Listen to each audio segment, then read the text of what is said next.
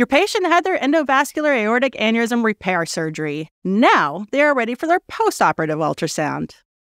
Recall that most endografts are placed so that the proximal landing zone is just below the renal arteries, and the distal landing zones are in the right and left common iliac arteries, although sometimes the external iliac or common femoral arteries are used.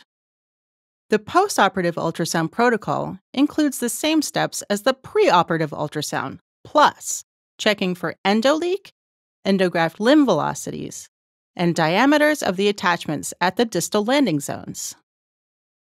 In this lesson, we review a sample postoperative endograft protocol of the aorta.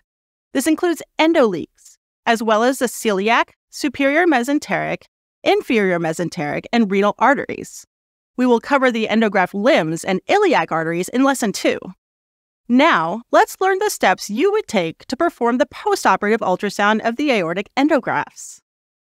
Begin as you would in a preoperative ultrasound by measuring the anterior-posterior diameter of the proximal aorta in transverse view, as you can see in the left image, and then in longitudinal view. Also, obtain a peak systolic velocity measurement. These images should look the same as the preoperative proximal aorta. Just distal to the renal arteries in the mid-aorta, you can see echogenic or bright lines along the aorta walls. This is the proximal attachment of the endograft body. In transverse and longitudinal views, obtain the diameters and waveform peak systolic velocity in the proximal endograft body. Moving to the distal aorta, you will see a black circle representing the thrombosed aneurysm sac. Within the sac, echogenic circles represent the right and left endograft iliac limbs in transverse view. These are usually easy to recognize. This sac area is where the majority of endoleaks can be detected on ultrasound. Namely, type 2 endoleaks are seen here. Measure the anterior-posterior diameter of the distal aorta in transverse view, from outermost wall to outermost wall, including all of the thrombosed area. In this longitudinal image, you can see the right and left endograft iliac limbs bifurcating from the endograft body within the aneurysm sac. You should confirm the anterior-posterior diameter measurement of the aneurysm sac in longitudinal view.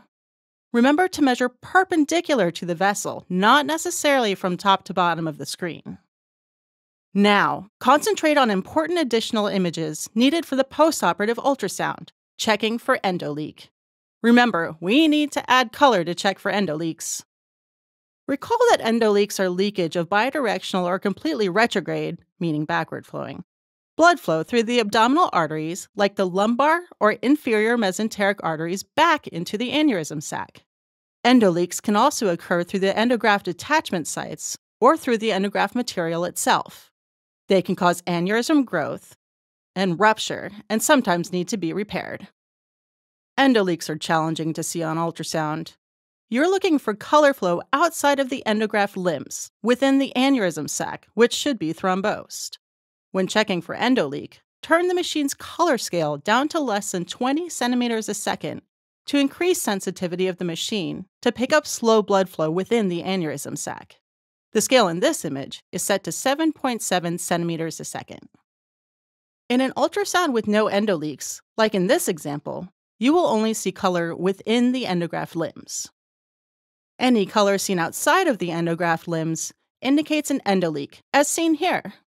The larger one at the top is from retrograde inferior mesenteric artery flow. This is the most common type of endoleak and is called a type 2 endoleak. Type 2 endoleaks may also occur in the lumbar arteries, as seen in the smaller leak on the bottom, which is likely from a lumbar artery. Remember, type 2 endoleaks are due to bidirectional or retrograde flow through an artery, usually the IMA or lumbar arteries, rather than through an attachment site or graft material defect. Since type 2 endoleaks are usually from the lumbar or inferior mesenteric arteries, they are usually visualized in these areas of the aneurysm sac. An inferior mesenteric artery leak would appear above or to the left of the left limb. Lumbar leaks would usually appear in the bottom corners. Let's take a look at this video showing an endoleak. First, note the color representing blood flow outside of the endograft limbs, within the aneurysm sac. Secondly, we see an endoleak circled in the upper right of the screen. This represents a bidirectional inferior mesenteric artery leak, a type 2 endoleak. There is also a possible type 2 endoleak from the lumbar artery, as seen on the bottom right. The color artifact outside of the outlined aneurysm sac are from shadows caused by bowel gas. If you can see which vessel is feeding the aneurysm sac, obtain a waveform from it.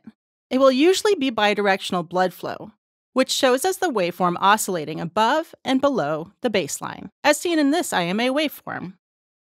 In the postoperative ultrasound protocol, after checking for endoleak, resume the preoperative protocol by obtaining waveform peak systolic velocities of the celiac, superior, and inferior mesenteric and renal arteries. Velocity measurements in the SMA, IMA, and renal arteries help diagnose stenosis caused by an endograft migration or by plaque.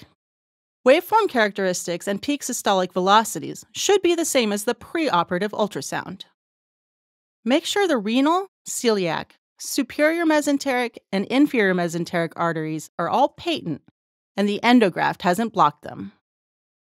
Let's move on to the postoperative evaluation of the endograft limbs, distal landing zones, and iliac arteries. So I hope you liked this video. Absolutely make sure to check out the course this video was taken from and to register for a free trial account which will give you access to selected chapters of the course. If you want to learn how MedMastery can help you become a great clinician, make sure to watch the About MedMastery video. So thanks for watching, and I hope to see you again soon.